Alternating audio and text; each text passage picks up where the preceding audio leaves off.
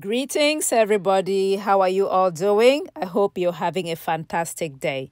Today, I harvested the first red ghost pepper from the garden. Yes, I have the first ripe red ghost pepper, and I am so excited. But something else is going on with the ghost peppers. I am experiencing a blossom drop. So I'll share with you the first harvest and why I think I have blossom drops.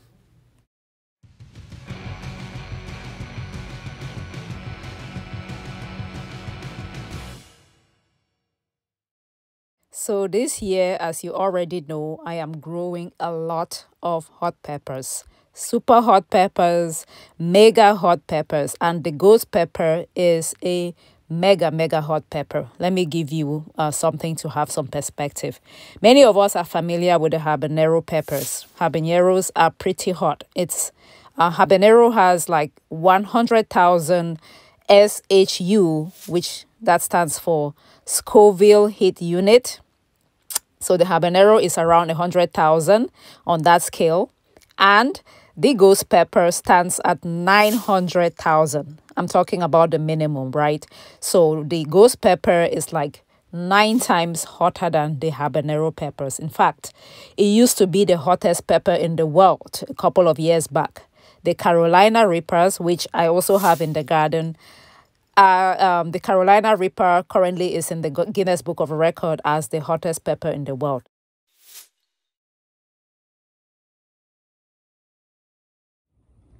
Hello everybody, how are you all doing? Yaje here. Greetings and welcome back to the channel. So I created a secret garden over here almost overnight. These are all my ghost peppers. I moved them from the area back there in the main garden because I began to notice signs of blossom drop.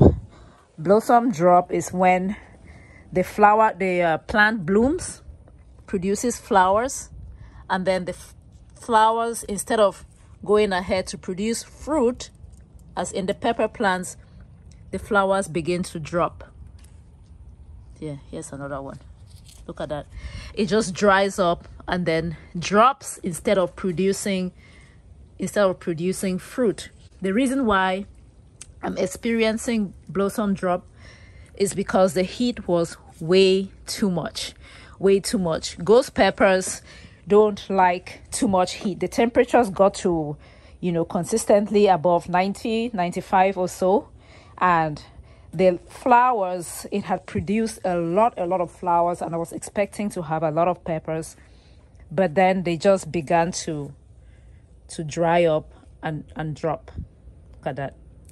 So I moved the peppers over here, and my hope is that I might be able to rescue some of the flowers. So yeah, if you're growing peppers, beware of the temperatures. The thing is, I did not start these peppers on time. I was supposed to not start them from seeds, but I usually get the seedlings, the transplants. I should have transplanted maybe around the first week of March or so. I waited until the end of March. And then another thing that I did was I topped some of the peppers.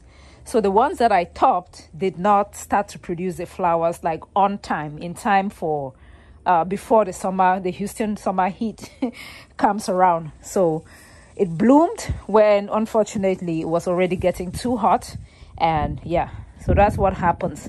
So the ones that I did not prune, for example, that one where I just harvested the ripe one from, it already had a chance to produce its fruit before the heat came around. So that's a serious lesson learned. Even though the prune peppers made a lot of branches, produced a lot of flowers, and I was expecting to have a lot of peppers, unfortunately the weather was not very kind.